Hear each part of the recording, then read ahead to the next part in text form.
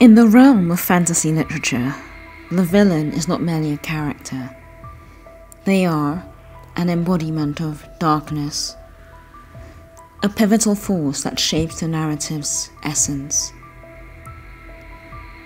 The task of creating a compelling villain is a difficult dance between malevolence and complexity.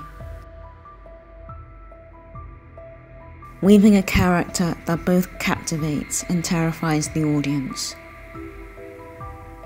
To venture into this realm of storytelling, you must tread carefully, crafting a villain that is more than just an antagonist, but a multifaceted entity that adds depth and intrigue to the fantastical world.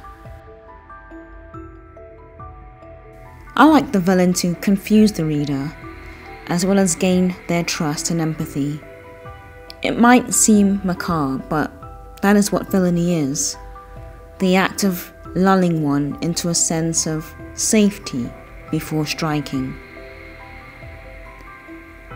The importance of a memorable villain lies not solely in their wicked deeds, but in their depth of character. They should possess motivations that, while differing from the heroes, are comprehensible and resonate with a twisted logic. Consider the main villain in my Dweller series. His descent into darkness is fueled by ambition and a series of prophecies from his younger sister. His actions, though deplorable, stem from human desires taken to extreme lengths. Similarly, any fantasy villain should possess a rich backstory, desires and fears that shape their malevolent actions. However, crafting a villain goes beyond just their backstory. It's in the subtle nuances and layers of their personality that truly define their impact. An excellent example is the Joker from the Batman comics. His unpredictability, combined with his skewed sense of humor and all that chaos, make him not just an adversary, but a force that challenges the very ideologies of heroism. A fantasy villain should possess quirks, ideologies, and mannerisms that set them apart, making them unforgettable. This is always fun to write. Moreover, a compelling villain isn't solely defined by their evil deeds, but by their relationship with the hero. Their conflict should be more than a clash of words and swords. It should be a clash of ideologies, beliefs, morals, or even a twisted reflection of the hero. Think about Frodo and Gollum in the Lord of the Rings series. Gollum, although corrupted, represents the path Frodo could take if consumed by the power of the ring. These relationships heighten the emotional stakes and show the complexity of the narrative.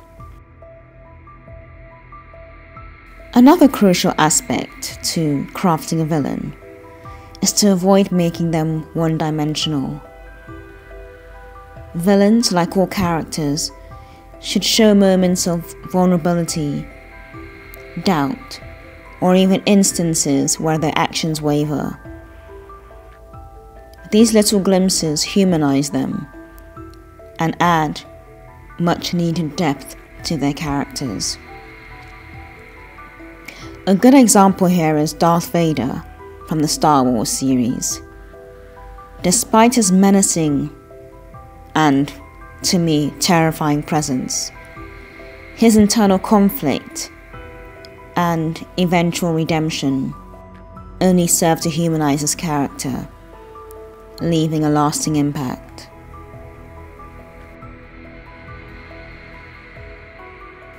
Additionally, the world building within which the villain exists is important.